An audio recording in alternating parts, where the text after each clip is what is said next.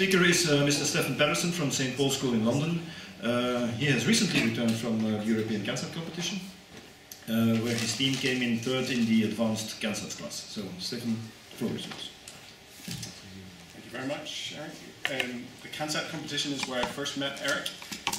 We were competing teams. Although that's one of the things I love about the CanSat program and ESA is, although there are different teams that compete for different contracts or different positions, there's a real sense of collaboration and helping each other, and you get a sense that you're involved in some bigger picture. So I'm going to give you an introduction to the CanSat competition and an introduction to our team that went this year and our project. This is the team, the 4 students that actually went to the Netherlands and launched the rocket. So it's organised obviously by the European Space Agency, now in collaboration with a new company called T-. So the hardware has changed slightly from when we were first in it, in the competition. And as many competitions, you are launched to about a kilometre high, and the CanSats are released and do experiments on the way down. Okay, this is the start of the journey for many teams when this arrives in the post, or when the teacher collects this from the conference. This is the box of goodies that you get with the T- board and various sensors. Okay, this is the new T- board that replaces the Arduino that we had before. Some more capability. It's still possibly in beta testing. I think some teams had some problems with integrating with the board. But you can program it with the Arduino, and it's a bit more powerful than previous chips. For us, we added a few things, but this is very good, and this is very promising for the future. I think when this is through a few competitions, it will be very, very high quality. It'll enable very high quality experiments. Obviously, you need to transmit data. This is the new transmitter. I'll mention that a bit later and how we use it. There is a primary mission for the CanSat project that you have to complete. They send you some sensors. You have to take telemetry data on the way down for temperature and pressure. And then the secondary mission you come up with yourself. So you have to present something that's original to get selected, and then obviously implement it. In the end, we didn't use any of these sensors for the primary mission, because for our secondary mission we had an altimeter which had a temperature sensor and a pressure sensor, which had much higher resolution than these. So we effectively decided to encompass the primary mission in the secondary mission, which actually was possibly not the best idea, because we were so focused on the secondary mission. I'll mention that when I come on to some of the problems. And now I introduce our secondary mission, where we're called Team Vortex. This is the logo that the team designed. And the idea was to have a quadricopter, 4 rotors in a can.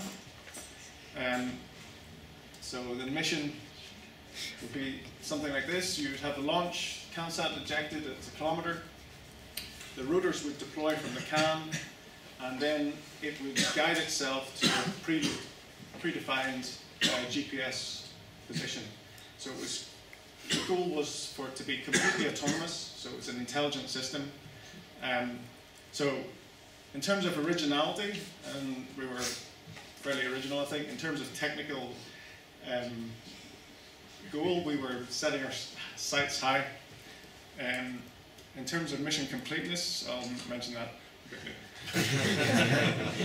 Okay.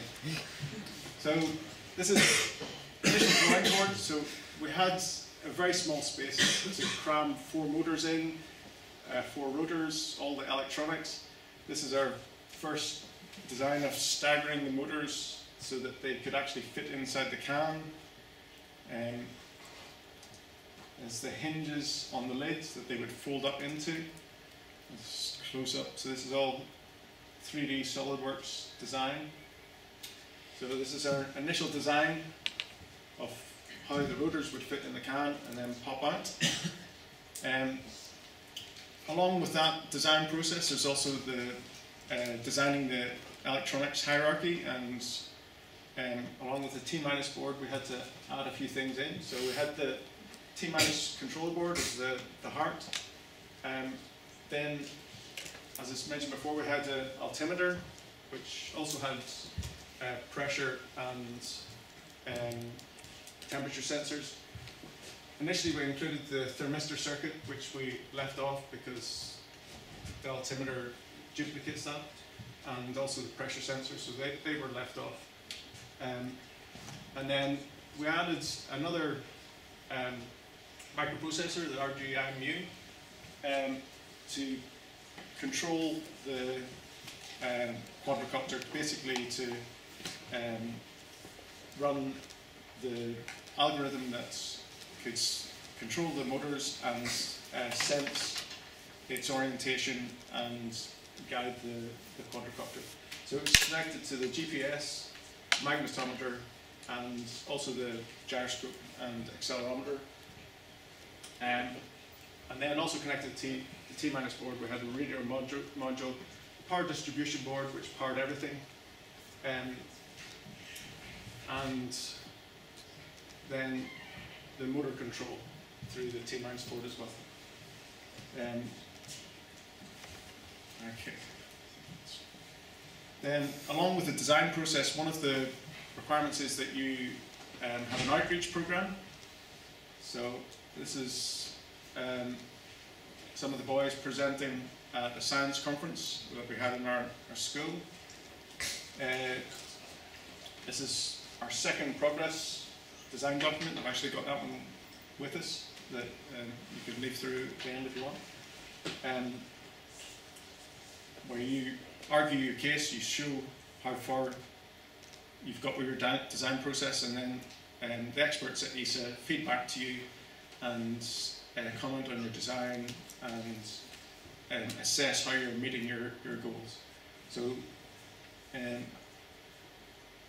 in this competition, there's now 3 reports before the launch and also 1 after. So double amount of reports that we had to do for the first competition. Then we actually had to build it. This is Raphael, one of the team members working on the electronics. This is our main trolley of electronics. And this is the 3D printed prototype. Slight changes to the design that we first had. And along with the hardware and the electronics, we also had to program the thing. This is a brief, well, it's an overview of the programming structure. I haven't a clue what goes on there. This time the program got so long that I didn't get into the detail of it. But we used algorithms, PID algorithms, which are used to respond real time to inputs and be able to output a response. So you can have goal-seeking software basically. And this is the testing of that software. So in this test, there's 4 LEDs that take the place of the rotors, and as the board gets tipped, it senses its position and sends a signal to the rotors to change its orientation. So it's being tipped, different lights come on and off. Actually, it's lost communication with the board. And it's restarted.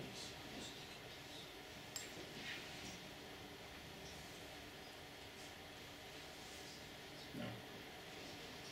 Okay, nice. And then one of the students also had the system implemented in a larger version of a quadricopter that we tested the code on.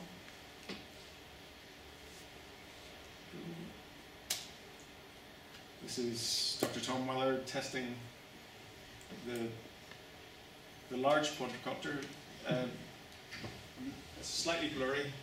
These are the rotors, and he's not actually just carrying it around the room. He's actually just holding it in his hands. If the video was slightly smoother, you'd be able to see it slightly better. But that's at the point of almost autonomously controlling it. It's managed to get rid of any oscillations, and it could hold itself level. So this is a few weeks before launch. We were at this kind of stage, which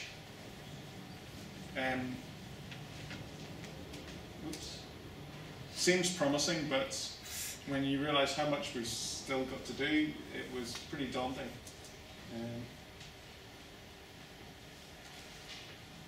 Then the goal was to actually start testing the project in a smaller version, and this is one of the first tests with the rotor deployment system.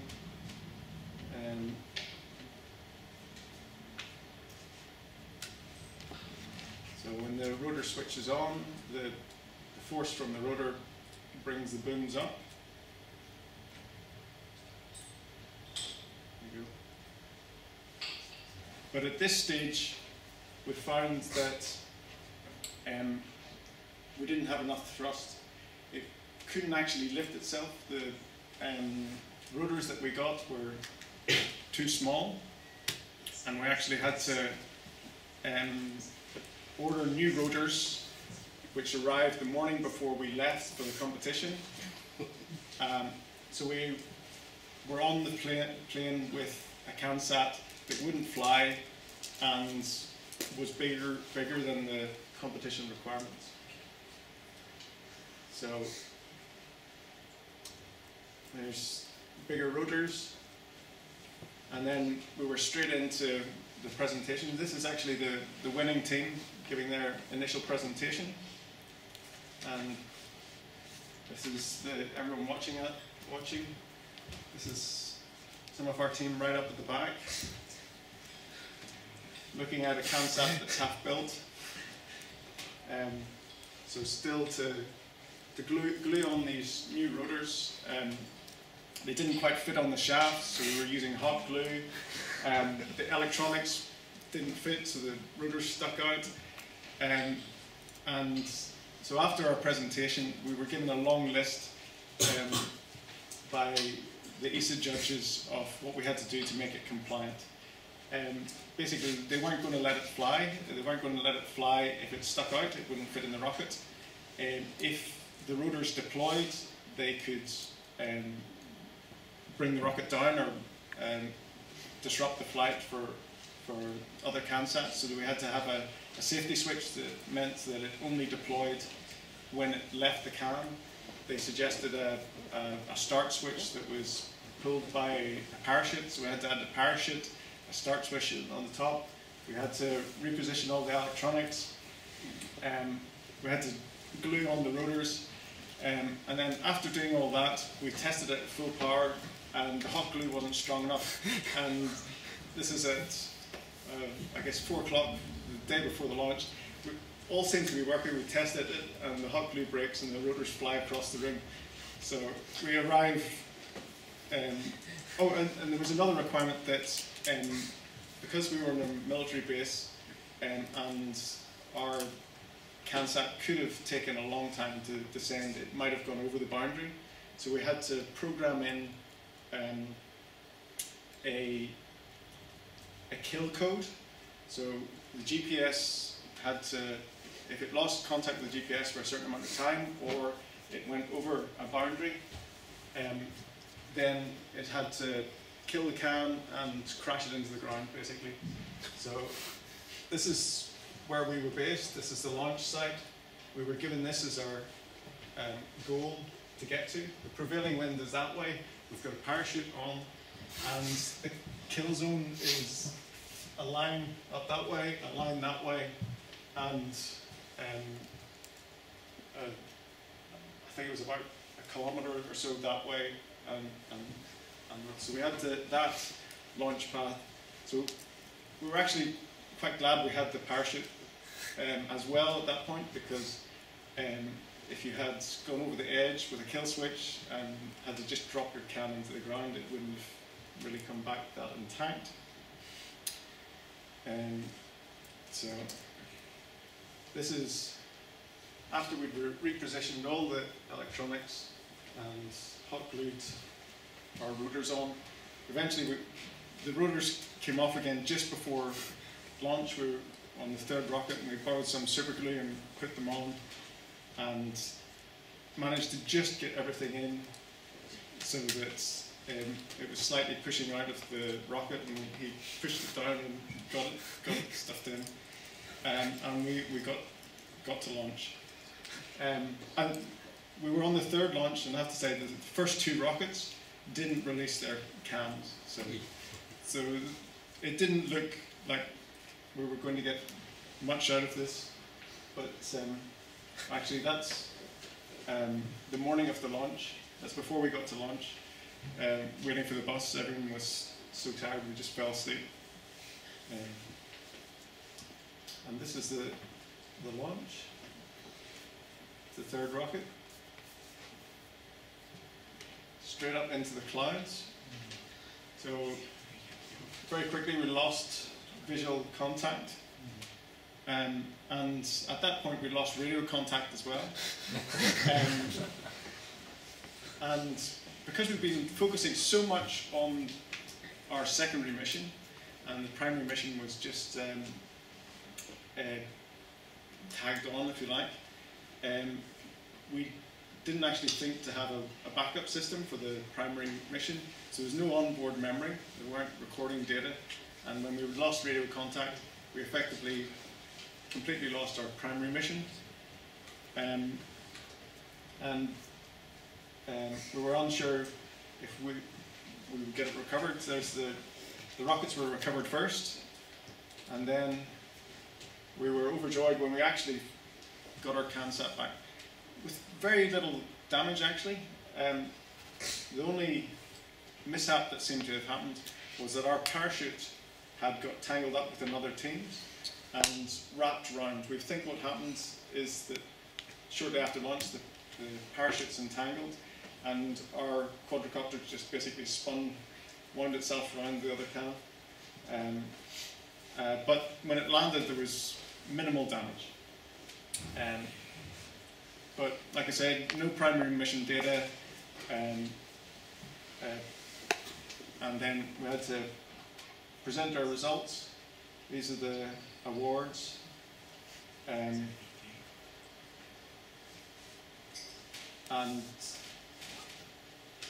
basically, with the mission completeness, I think we did very well to get the bronze in the advanced category.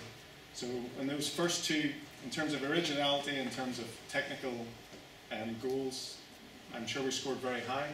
In terms of mission completeness, we had no primary data. We didn't comply with the rules because of the bigger rotors, and it didn't quite fit. We had to be longer than the rules required. We had to fudge it because we had a very small parachute and the rotors were part of our descent system. But we got it back intact, and hopefully the Phoenix will fly again. And this is all the teams together. After the prize presentation, there was time to go around the ESA's centre in Nordwijk, and then a slap-up meal and bowling afterwards. It was all very good fun. Okay, thank you very much.